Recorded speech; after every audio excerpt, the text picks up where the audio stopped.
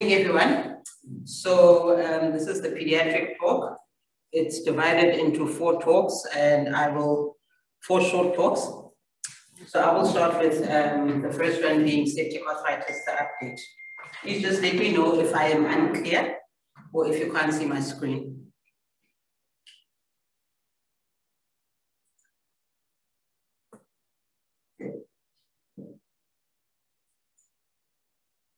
Okay. So let's start off with some definitions. Septic arthritis is usually a bacterial infection of the synovium and subsequently of all the structures within the joint, which causes an intense inflammatory reaction, possibly leading to destruction of the articular cartilage and later of the complete joint. So in pediatrics, the pathogenesis is usually hematogenous. It can be contiguous, sorry about that, or a direct inoculation. The patients, how they present is a variation of these. They will present with a painful swollen joint. They could be non-weight bearing or an antalgic gait. They may present with a pseudo paralysis of that limb, and sometimes, not all the time, they may have a fever. So in terms of your investigations, the clinical exam, firstly, a history. John will speak to you guys about a specific pathogen that will usually present with an upper respiratory tract infection, followed then by septic arthritis. So they will usually present with inability to weight bear, an effusion, loss of range of movement or a pseudoparalysis, as I said, a temperature. The investigations that you need to do will be a full blood count, check for the HB, and if there is, do a smear to check for sickling, and also do a white cell count in that HB. The aspirate, you're checking for your routine MCNS and TB gene expert. You'll also check ESR and CRP, your inflammatory markers. And your basic investigations should be an X-ray. In an X-ray, you can see soft tissue swelling. You can see fat pads, and you can see sometimes an effusion on an X-ray. And depending on where you are in your availability, either an ultrasound or an MRI. And also depending on how the patient presents to you. So we all know of the Kocher criteria to try to differentiate between hip septic arthritis versus transient synovitis. So this is an article, a review article, retrospective review, where these people looked at patients retrospectively who came in with a Kocher criteria of 3 or 4. And then what they did, because the Kocher criteria, if you have 3 or 4 marks or score, then your probability of septic arthritis is more than 93%. But is it specific for an osteitis of proximal femur? So what they did was they reviewed patients who were 3 or 4 Kocher, and they reviewed the patients who were 3 or 4 Kocher who had ultrasounds and MRIs. And basically what they found was if you combine just the Kocher and the ultrasound alone, it won't be sufficient to make the diagnosis of an osteitis. So they are leaning more towards doing an MRI in terms of confirming if it is a septic arthritis or not, or an osteitis. So in terms of management, the streams of management that we all know, it's medical and surgical management. So this article is just, it's a review of the current management of septic arthritis in pediatrics. So what it says is antibiotics remain the gold standard and nothing's changed. It's empirical antibiotics. And then you, only after cultures do you downscale it. Still Staph aureus is responsible for 70 to 90%, and it's methicillin-sensitive Staph aureus. Remember, in the very young, or less than 2 months of age, don't forget your strep and your other gram-negative organisms. Between ages 2 and 5 years old, it's mostly strep pyogenes, strep pneumonia should also be considered, and Haemophilus has declined due to the vaccination programs. And also in this age group, don't forget the, what do you call it, the ninja, is what I call it, the Kingella Kinge. I'm not going to get into it. John has a presentation on that. So in terms of duration of treatment, what we do know is that you require prompt anti-infective treatment, but you need to get cultures first. So the jury's still out on whether we're treating it for 4 to 6 weeks. Most authors are saying 4 weeks, other authors are saying 6 weeks. There's also really no consensus of whether it should be IV or oral, but they do go into talking about the disadvantages of IV and complications of having IV, mainly being drip site sepsis, having to convert from a peripheral line to a CVP to continue with IV.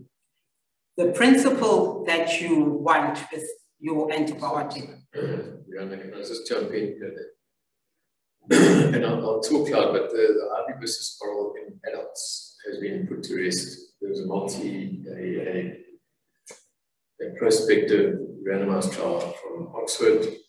Basically, there were worse long-term outcomes with IV antibiotics because of long-term lines, because of complications. There were no increased benefits, but there were problems.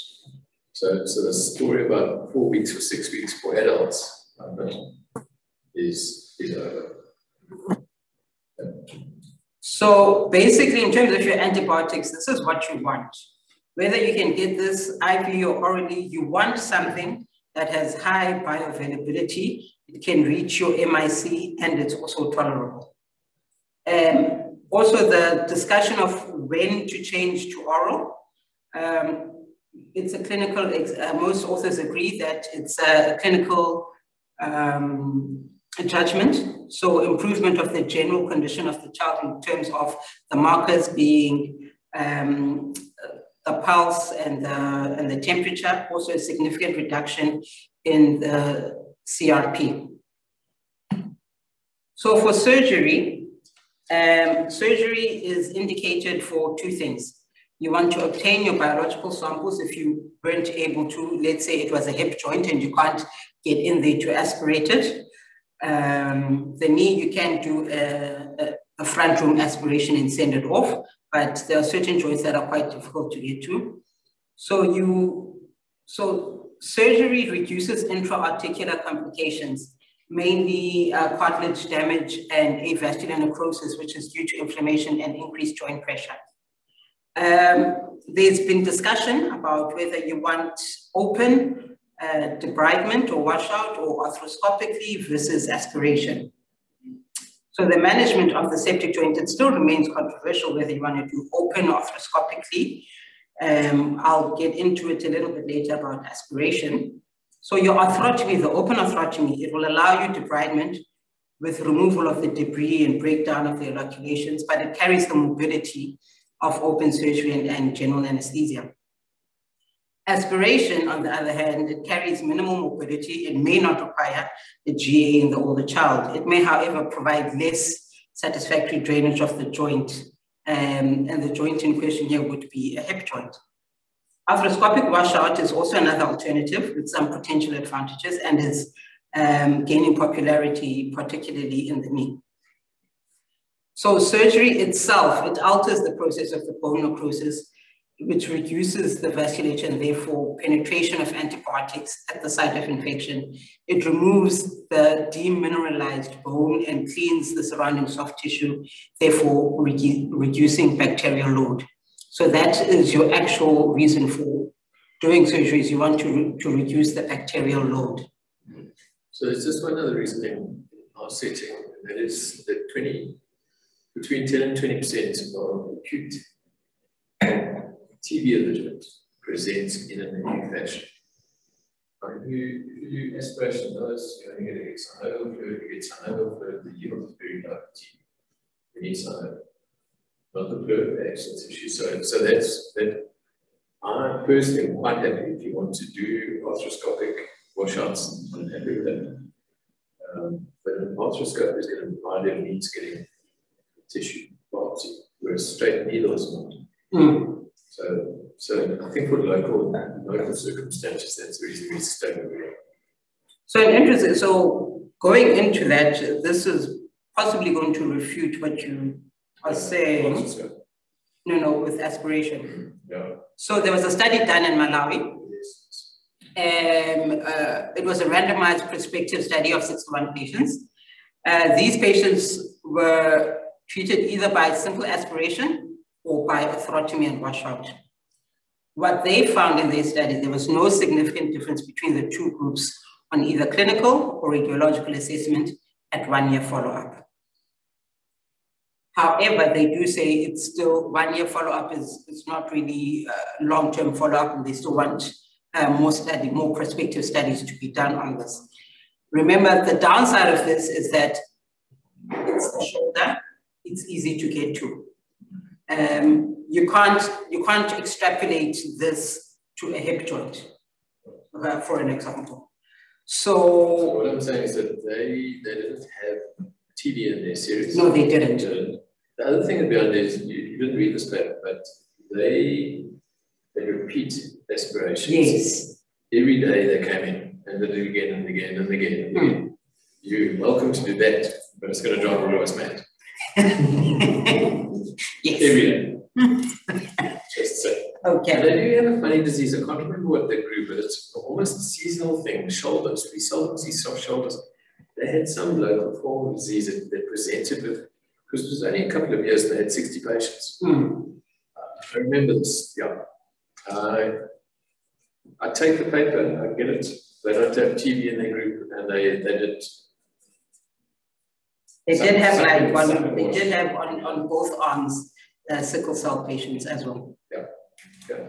So basically, in conclusion, we all know, and nothing much has changed. Septic arthritis is still an emergency. I purposely left out orthopedic emergency. It's an emergency because the treatment is both medical and surgical. Early diagnosis or recognition is key for optimal management.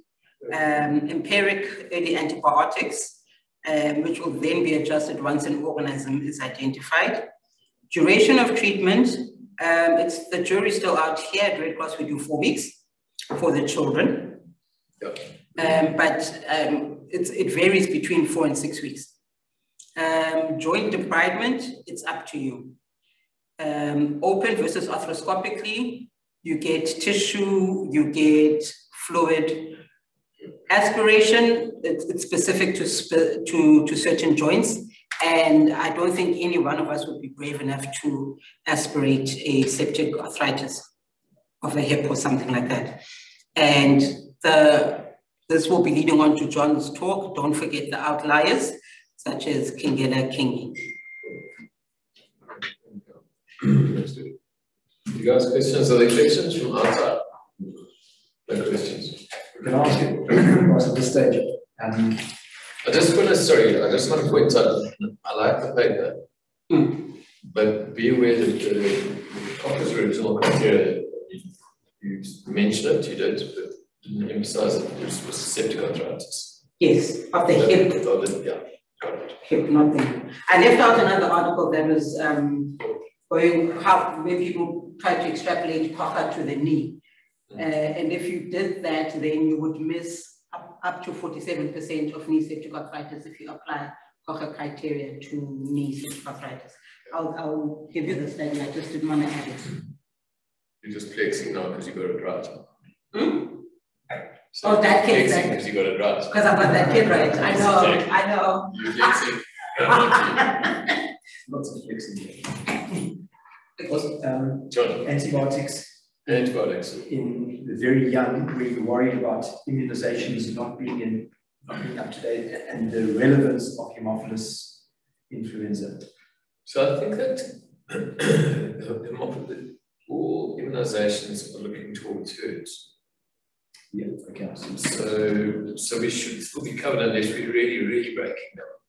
But in the isolated, remember that most immunity actually only hits somewhere between 85 and 95% of the target audience. But depending on what you're immunizing against, that's going to be enough for an outcome. So I've got deep in here quite a nice graph. The immunizations came in 97. Probably there was a precipitous drop in Haemophilus infections that remained static. We see one every 2-3 years. And each time we go, it's odd. And each time the question is, the subgroups of Haemophilus were just that. There were subgroups that targeted for meningitis, and we suspected that we're getting other subtypes. That's all it's happening. So, yeah, when it happens, as Viola says, readjust your antibiotics, add the ampicillin, which always covered us, and it's only really between the ages of 6 months and 2 years. Yeah, so it's largely fallen away. So you don't routinely cover you. It's too rare to routinely cover really you. Not. Let it go. Yeah. Thank you. Here you go. So excited about it. I'm so excited. I'm so excited.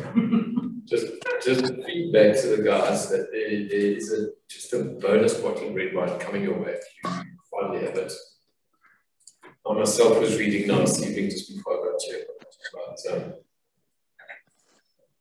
Stewart, yes. Sorry, Stewart, it's Sansa here. One question. Yes. Actually, 2 questions. Is the sine qua non for septic arthritis, is it not pus in the joint?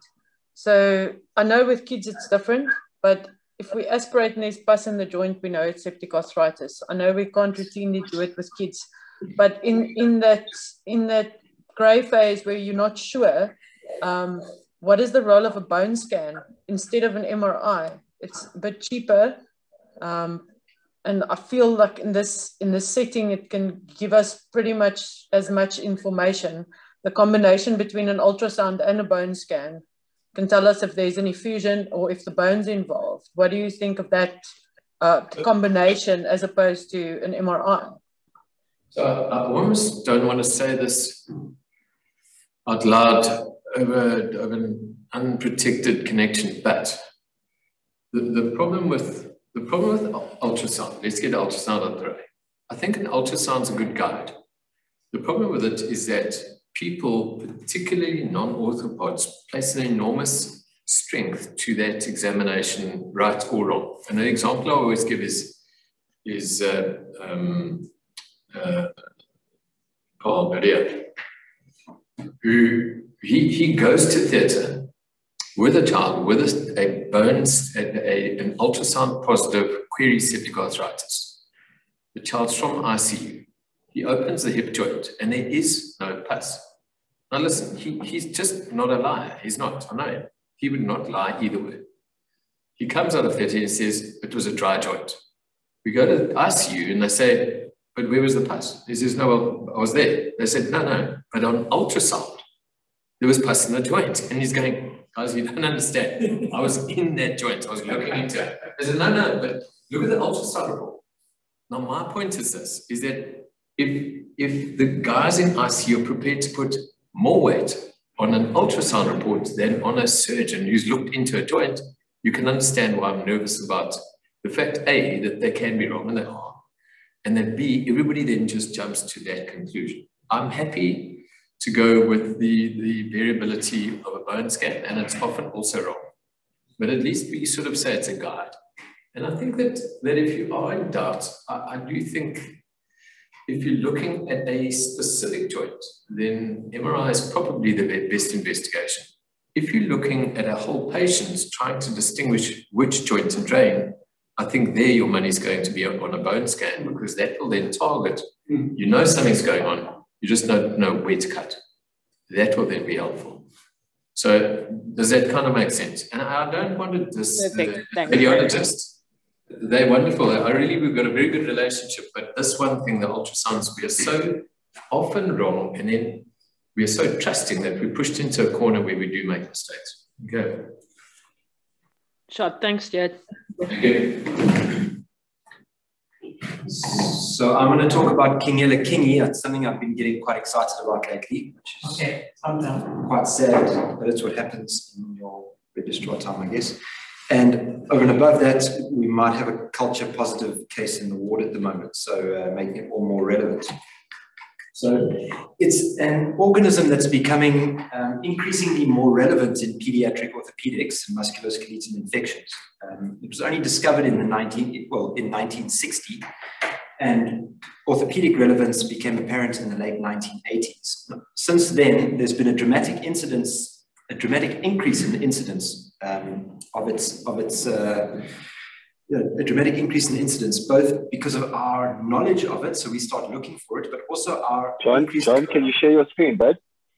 Is it not sharing? No, we're looking at the Queen Bee's slides at the moment. Sorry to back in. That's fine. Yeah. Because it's up on our screen, yeah. Okay. Oh, your screen sharing is paused. Here we go, stop sharing. Can you see now? No, we hang on. No, not yet. Okay. So, go to the Zoom thing.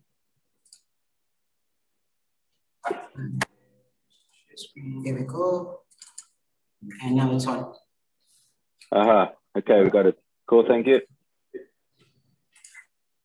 You on? Yeah, it's good, thanks. Okay, sure, sorry about that.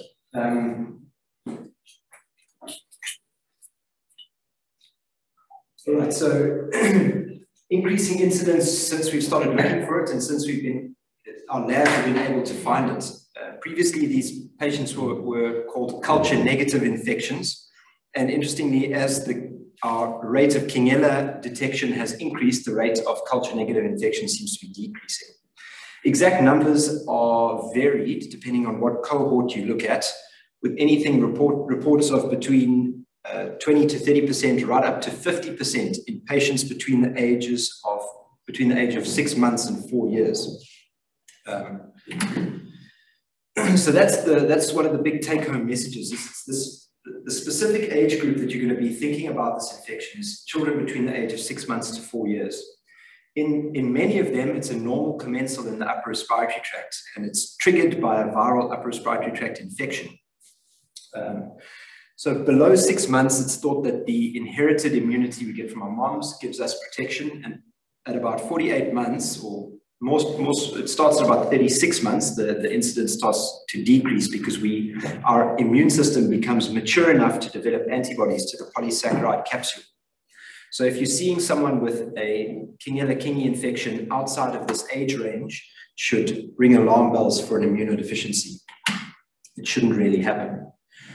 So as I said, it's going to follow an upper respiratory tract infection, but the clinical presentation is relevant for the fact that it's typically a milder disease course. So these patients often present in the second week of their illness with symptoms that have been grumbling along. And this requires a high index of suspicion from the treating clinician, because as Chironi et al. In 2011 showed that 43% of patients presented with a normal CRP and were afebrile and ended up being culture positive for Kingella kingi. Along those same lines, if it's going to cause osteitis, this was most likely going to be a subacute osteitis. But this is not to say that it's an irrelevant infection or mild and can be ignored, because if it goes on to cause endocarditis, it has an associated mortality rate of 10%. So I don't want to bore you with the microbiology, except to say that it's a facultative anaerobic gram-negative coccobacillus, part of the Neisseria family. So facultative anaerobe, meaning it can grow in anaerobic conditions, but prefers to grow with oxygen, which is important when it comes to how we're going to culture it. So it's notoriously difficult to culture, and is one of the reasons why we weren't aware of it, and why probably we don't see it a lot in our settings. We're not specifically looking for it. It's slow growing and temperature sensitive. And in a study that they retrospectively looked at all the cases that were positive, they found that only 15% of them were positive on the gram stain. So if you're not specifically looking for it, you're very unlikely to find it. So in our setting, the best way to go about doing this is to use these, the adults, so the large volume, blood culture, medium bottle, so Bactalert or Bactec, and specifically the aerobic one. The reason that it's the adult one and not the pediatric one is not 100% certain. They theorize that it's just the larger volume. They're not sure, but definitely grows better in the adult bottles than in pediatric bottles. You also need to tell the laboratory that it's coming, or at least tell them what you're looking for, because it's got quite a specific way that it's cultured using chocolate agar or sheep's blood hemoglobin. Culture takes about 3 to 5 days, and there's not much value in extended cultures. So although it's difficult to culture, if you get it in the proper aerobic blood culture bottle and onto the right culture plates, you should have an answer at about 4 days. So elsewhere, it's relevant. For us, this is maybe more sort of futuristic, but molecular diagnostic techniques are becoming increasingly more important. So this is things like PCR of surface enzymes, etc., where not only does it make your testing significantly more sensitive, it also brings down the time from diagnosis from about 4 days to 4 hours. I think it'll be a while before we see this in our setting. It's lucky for us, a bacteria that's difficult to grow is also fortunately very sensitive to most of the antibiotics that we use in musculoskeletal practice or musculoskeletal infections. So it's got MICs that are very easily achieved for your cephalosporins, ampicillins, rifampicin, and then less commonly we use macrolides, aminoglycosides, fluoroquinolones, and tetracyclines. Of relevance here is the third line. We're often using cloxacillin and flucloxacillin. So it's not resistant to these, but it has a relatively higher MIC that you need to achieve if you want to treat it. So while cloxacillin will work, it's not the ideal antibiotic. And then in almost all the strains that were cultured, they were resistant to clindamycin and your glycopeptide antibiotics such as vancomycin. So ideally, you're using quite high doses of clox when you use it. And I think that's why it works. Yeah. And so exactly. So I think that is why it works. So it will still be treated. I think ideally though, if you do make the diagnosis, you could change to a second or third generation cephalosporin, or if you're thinking along the lines of down referring with oral antibiotics, you could go to ampicillin and then amoxicillin on discharge.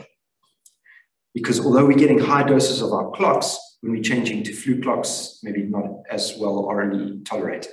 I don't know exactly what those MICs are and how much of a plasma concentration you need to achieve them, but yeah, clox will work. It's just not the best for it. So treatments, they were difficult to give. That, yes. Except that it's actually quite an overall sensitive organism. It's quite a weak organism. Yeah. Yeah. Exactly.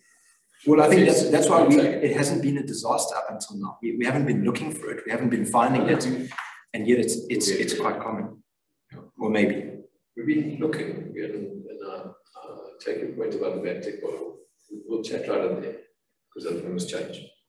But maybe because they present with the upper respiratory tract and the GP or pediatrician, they bring their oxygen. Exactly. So they got ampi or oxal.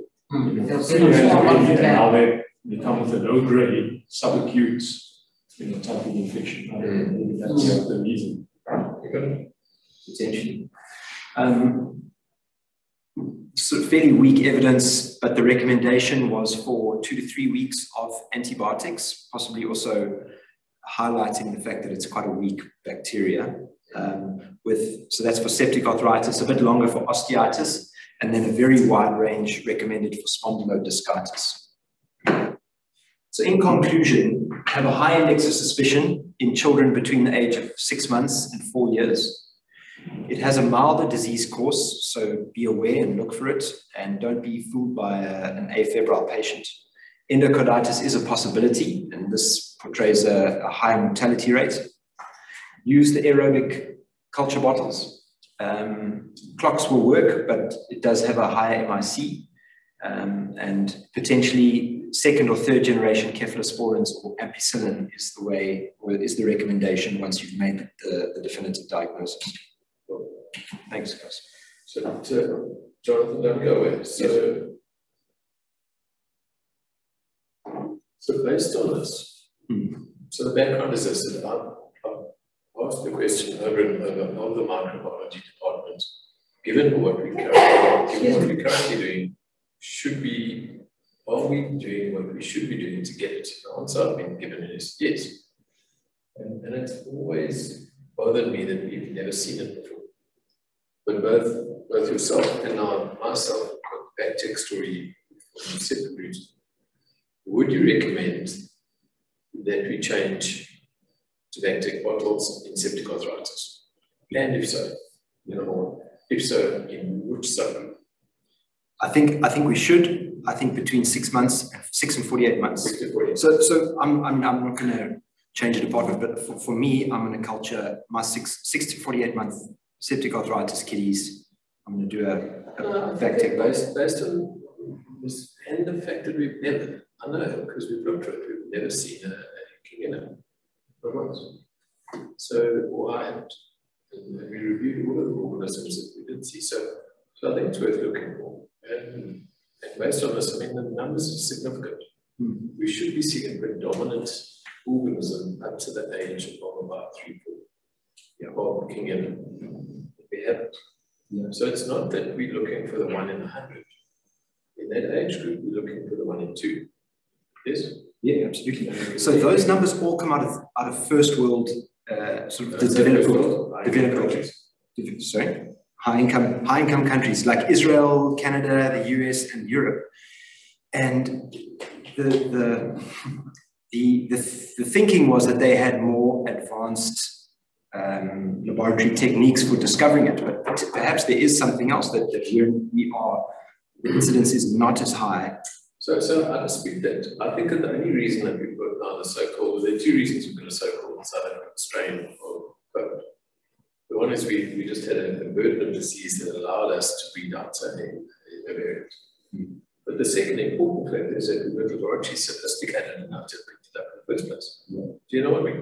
They were never going to find this elsewhere because they didn't have it. So I don't buy into the fact that we have the technical capability to be looking for this organism. That doesn't explain it. There's something else missing, and I think this might be it too. So I think we should start with pass on a message in that subgroup back-tech bottles. Wow. Yeah. You're only happy with it? I'm content with it. Content, yeah. Happiness is a bigger statement. Yeah. Okay. Happiness is not perfect. Happiness is elusive. Okay.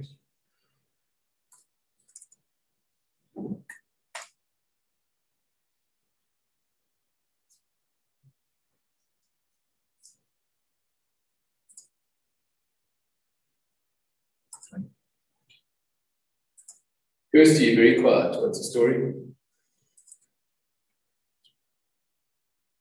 You see? I'm here. I'm just listening what else you say. Just checking.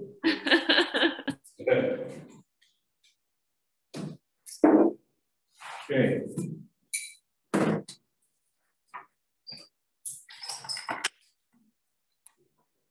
I'll be talking about acute osteomyelitis.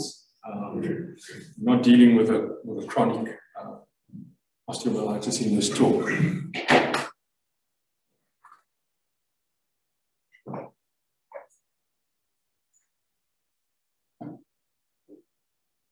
Just find out if they can see. Yeah, we can see. Yeah. So just in terms of definitions and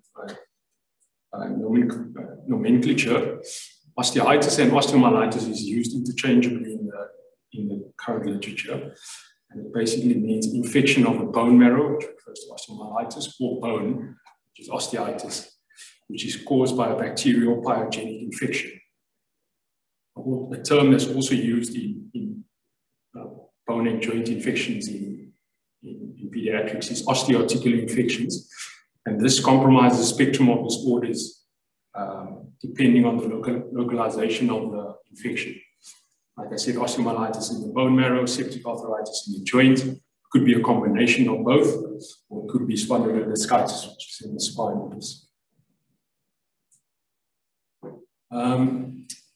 Acute osteomyelitis occurs in about 1 in 5,000 children, and usually occurs in kids under the age of 10. The mean age is about 6.5, and boys are more common to get acute osteomyelitis, 2.5 times more common, due to their susceptibility to micro trauma. The reason why the less than 10 age group is more susceptible is because there's a rich metaphyseal blood supply, and these kids usually have an immature immune system. It's not uncommon in healthy kids, but it does have a high incidence in children from poverty-stricken areas or low socioeconomic status.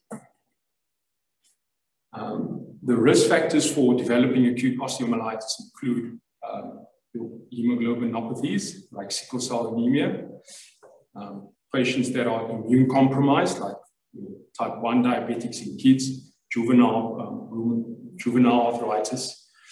These kids are usually on steroids, chronic renal failure, your acquired immunodeficiencies and your primary immunodeficiencies. Varicella is also a risk factor, as these vesicles are usually secondary infected due to pruritus.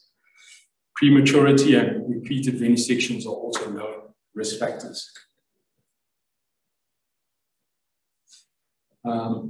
These organisms can reach the bone either by hematogenous spread or by direct inoculation due to trauma or surgery. Hematogenous spread is usually secondary to contiguous infection. This infection seeds into the metaphysis, where the environment is ideal for bacterial growth.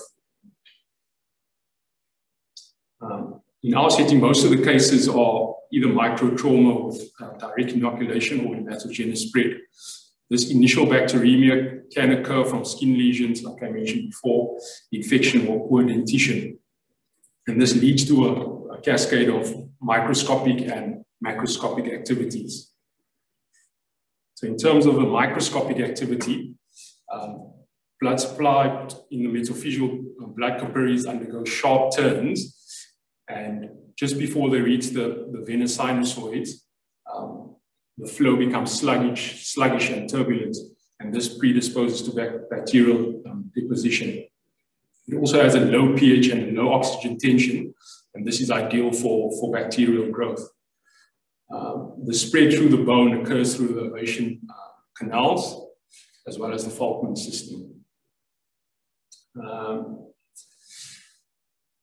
This bacteremia occurs after local defense, bone defenses have been overwhelmed with a marked bacterial load.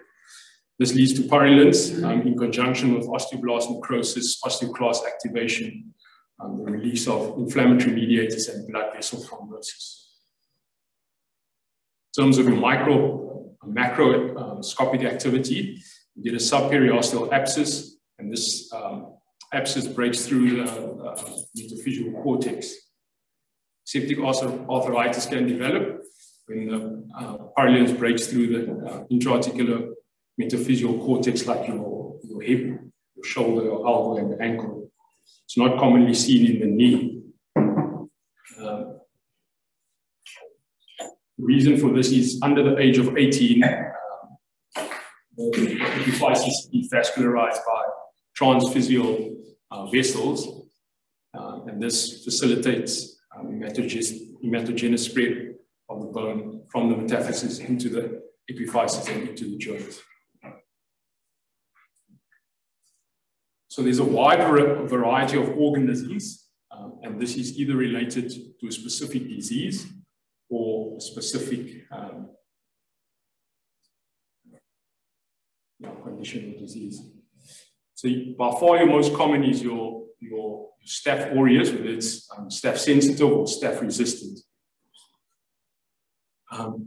With your staph aureus, there's this PVL, Pantene leukocidin, which is a cytotoxic antigen on your staph aureus, and this leads to an activation of a cascade that releases exotoxins. These exotoxins makes the organism more virulent and leads to a more aggressive disease process, as well as tissue necrosis with destruction of your neutrophils. PVL positive strains is associated with complex multifocal infections, prolonged fever, large abscesses, DVTs due to thrombosis, and sepsis requiring more aggressive and long-term antibiotic therapy. And also, these patients often require repeated visits to theatre. The other organism, common organism in your neonates is your group B strep.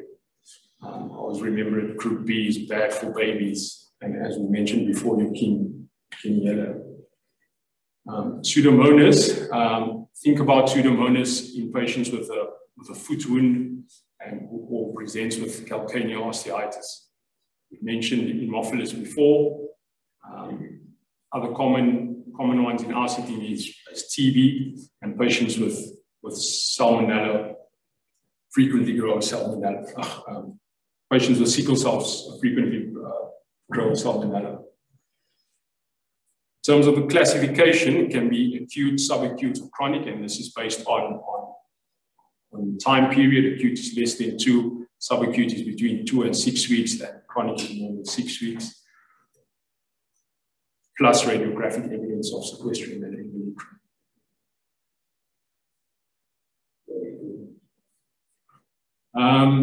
Your history, patients present with non-weight bearing, recent local infection or trauma. Trauma is usually, there's a 30%, trauma is about 30% of patients says they have a history of trauma, but it might not be relevant to the osteitis. Obtain immunization history, as we mentioned before, and ask about previous antibiotic use, as this might mark mask your symptoms. In our setting, patients often present late, and they already present with, most of the time, with a subperiosteal abscess. Symptoms include limp or refusal to weight bear. Usually they're not toxic, but they can present in septic shock. They can have endocarditis, as well as an empyema. This is just a picture of Stewart with a stethoscope listening to a patient for a murmur or pleural rub. It was there.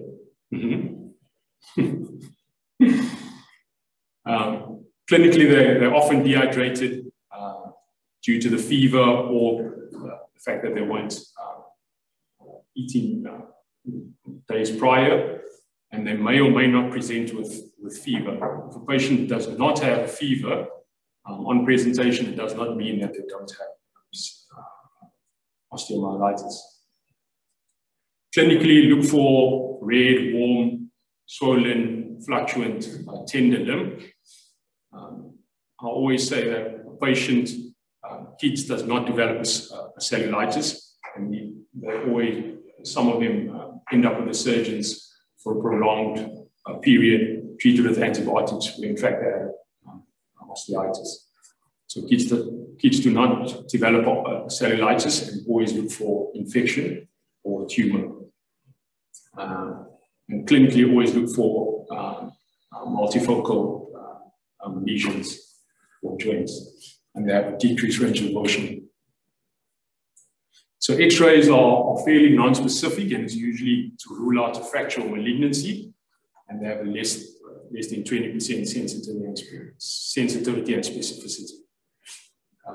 If you do obtain an X-ray, like Bayanda mentioned earlier, is soft tissue swelling or there's loss of soft tissue contours.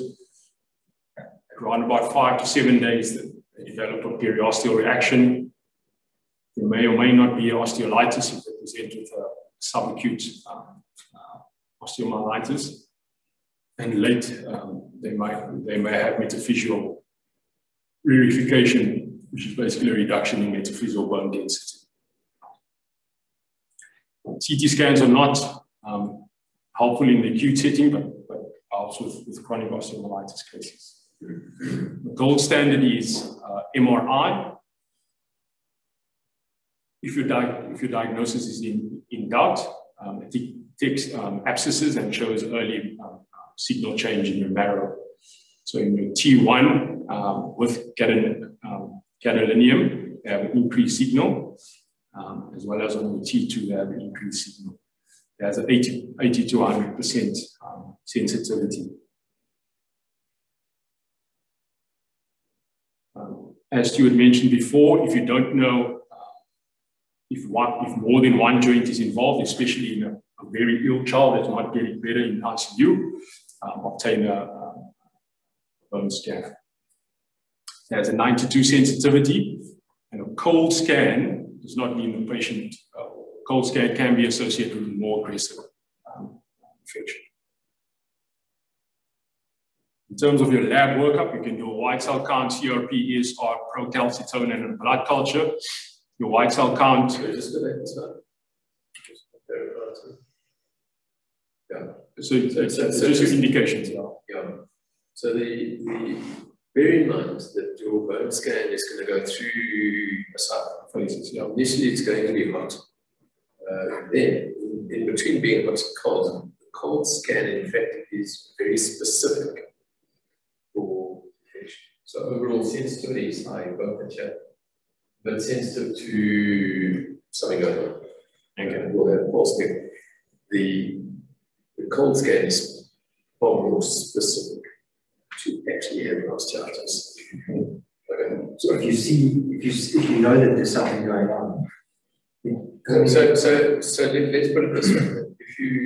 If many things might give you a white scan, including a fracture, for example, or a tumor. But there are very few things that can give you the combination of an acute presentation and a cold scan. And that's going to be the infection. So sensitivity to warn you should something's happening, but specificity to say this is infection, and that's the cold scan.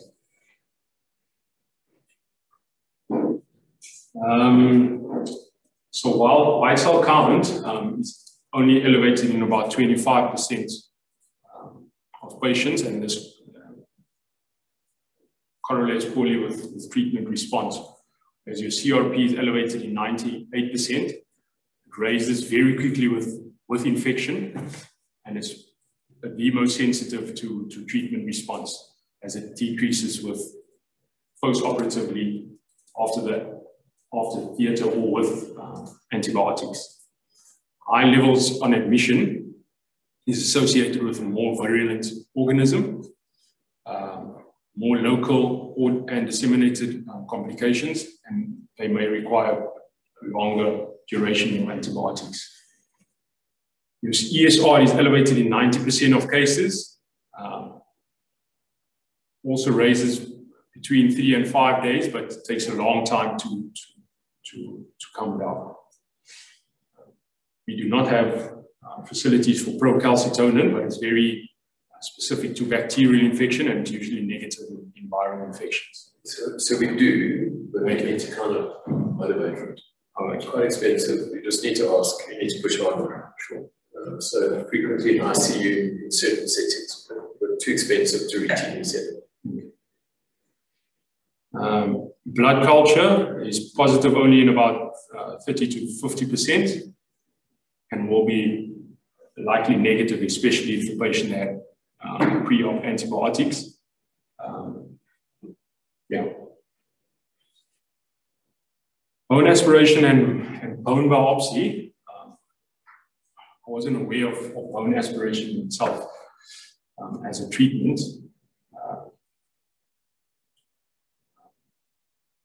And I'm not sure how they do it in the literature, but this helps with the to get basically a positive culture. And bone biopsy is fairly different. So I don't know what bone aspiration is.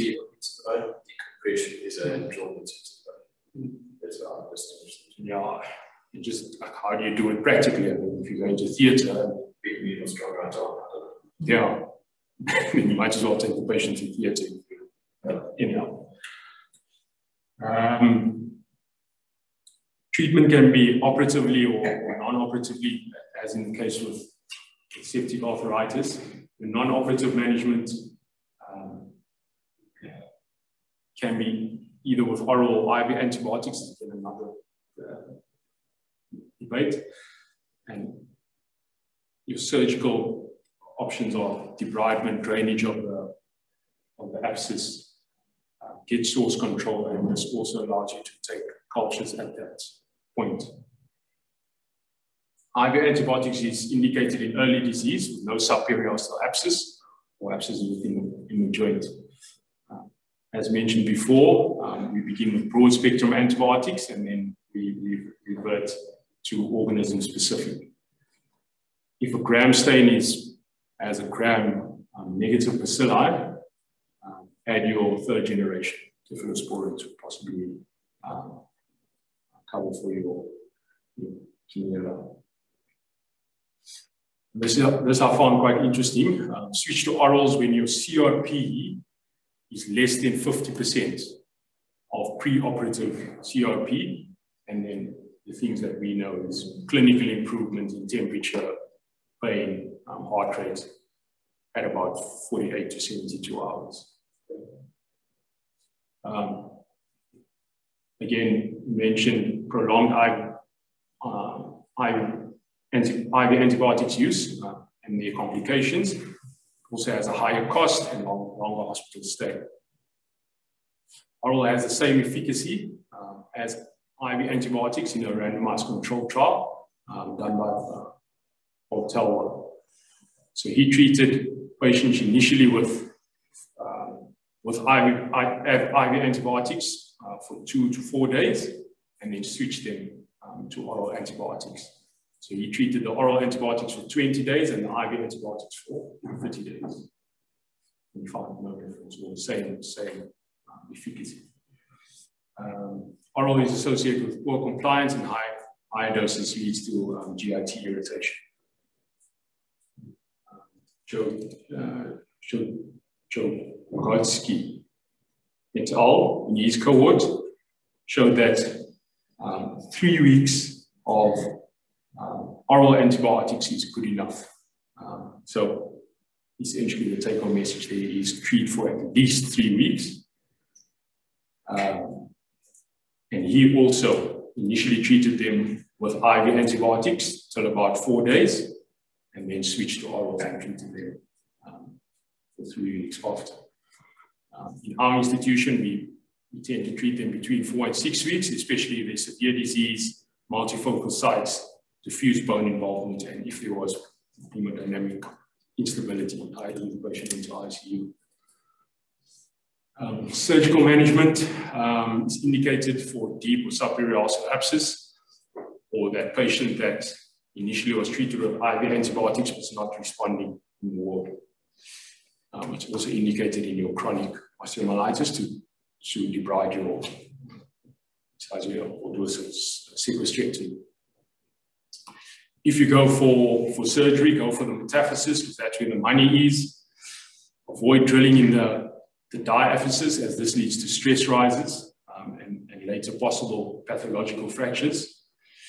And this I learned recently. Don't be too aggressive with your debridements. Unless there's an obvious sequestrium, in that patient that has gone to theatre multiple times and is not getting better. And we protect them in a slab or traction depending on what the site of the osteomyelitis was. So the complications, in Andrea's series, she found 48% complication rate. And these include pathological fractures. It's often in patients with possibly that is pre-drilled, diffuse disease. We usually admit them for rest, splint them, and we allow the involucrum to develop. They can get physeal arrest if it involves the physis, and this can lead to growth arrest or angular deformities. And interestingly, in about less than 10% of patients develop a DVT. The risk factors for developing a DVT is a CRP of less than 6, which is age more than 8, patient that went to theatre for a debridement, and an MRSA. And in our setting, we often don't put them on DVT prophylaxis, but I know in ICU they do put them on DVT prophylaxis. Other complications include meningitis and bronchopneumonia, as mentioned before, and the obvious one is chronic osteomyelitis.